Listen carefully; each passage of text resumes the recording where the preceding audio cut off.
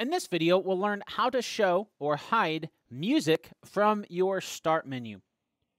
All right, so to do this, we want to go into our start menu, go to Start, Settings, and under Settings, go to Personalization, and then the Start over here on the left-hand side, and then choose which folders appear on Start. When we click on this link, we'll have a few different options. One of those is music.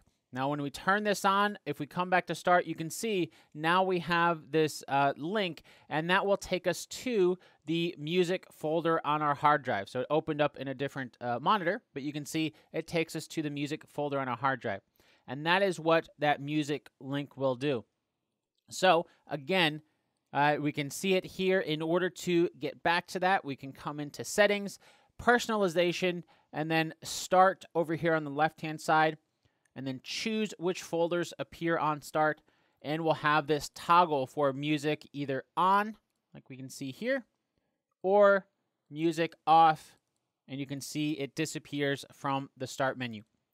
Now, if this was not the issue you're experiencing, maybe you're coming across something that you thought was similar to this, so this video popped up in search, but we ended up going down a different path and we're solving a different problem today than the one that you are having, then add the issue that you're having to the comments below, and that will give me ideas for future tutorials.